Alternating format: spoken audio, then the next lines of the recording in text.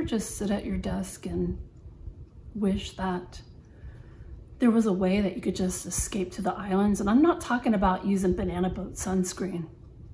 If you're old enough to remember those commercials, there used to be a dude that came out and he sang a song that went with the banana boat sunscreen, and you know, it made you think that you're on the island when you're not. You're actually just like in the pool at your apartment complex. Well, I have a pen. I have 2 pens, as a matter of fact, right here. 2 pens by Narwhal. And they evoke that island lifestyle that some of us just can't get to right now.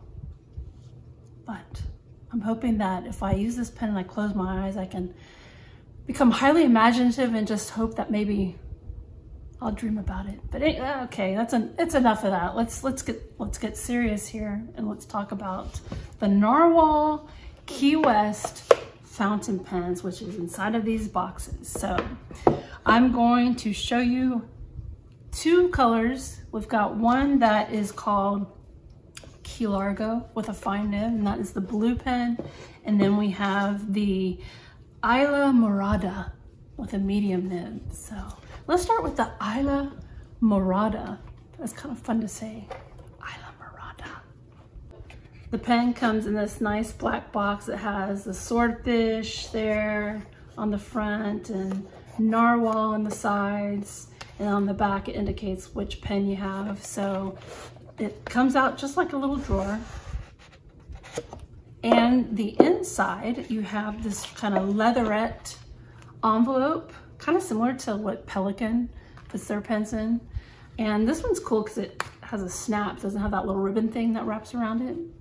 And so, you ready for some fascinating, glittery, sunshiny Key West fountain pens? It's in a plastic sleeve, so let me take that. Hold on a second. There it is. Yes, this is the Islamorda Key West fountain pen by Narwhal. And it has a beautiful, unfortunately the light in here is not the right light to really see that sparkle. Yeah, I mean, I'd have to take it out in the sunlight to do that. But man, it is like nothing but glitter and a little bit of resin holding all that glitter together. I mean, it's really cool looking.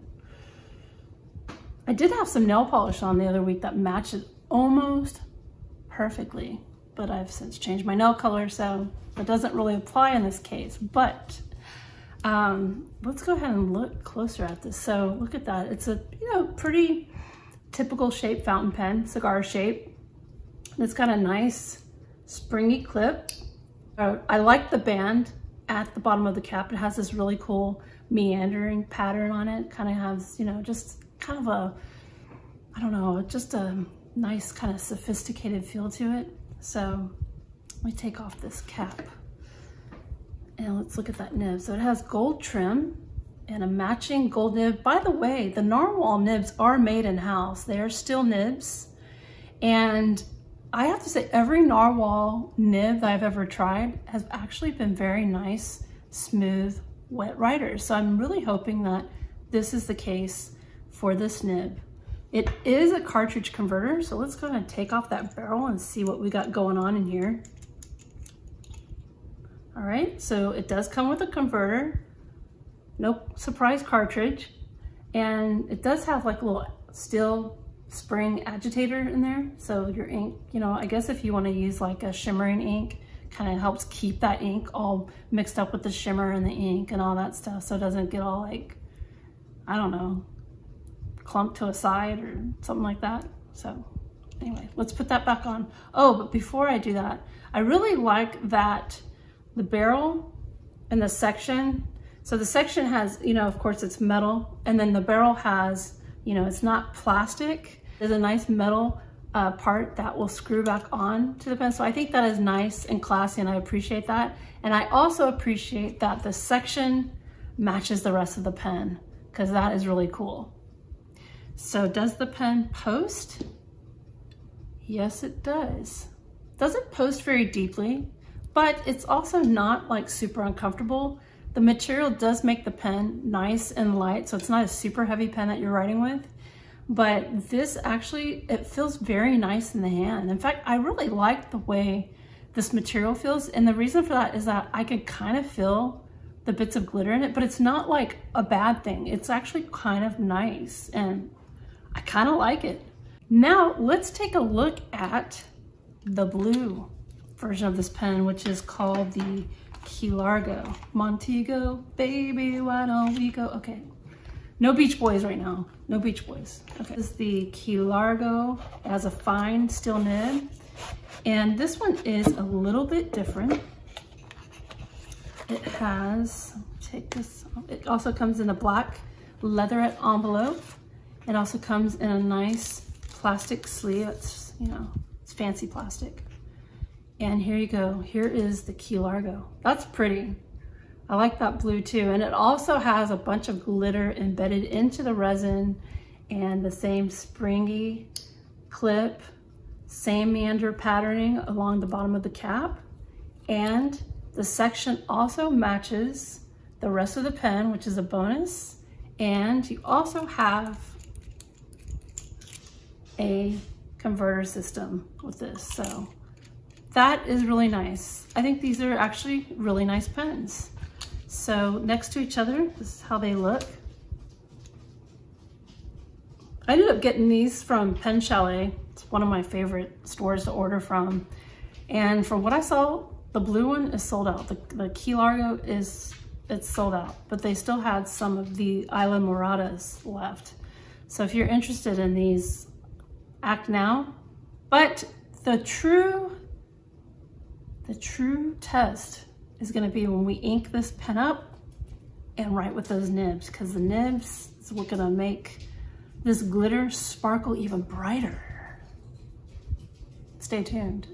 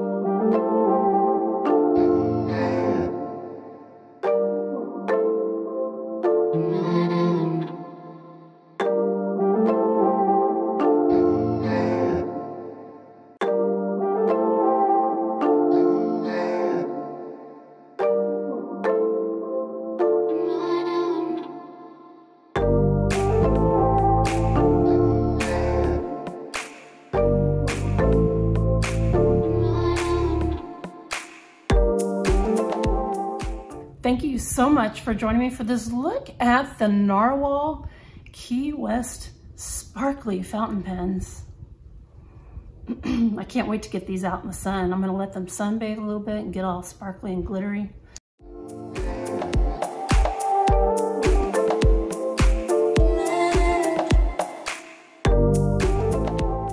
You know what? Nice writers. They did really, really nice. So, and I haven't really been completely disappointed by the Narwhal pens yet. I've got the original demonstrator and I've got the Schuylkill, whatever. I know I'm probably saying that wrong, and y'all are gonna write in the comments how I'm supposed to be saying that. It's all good, it's all good.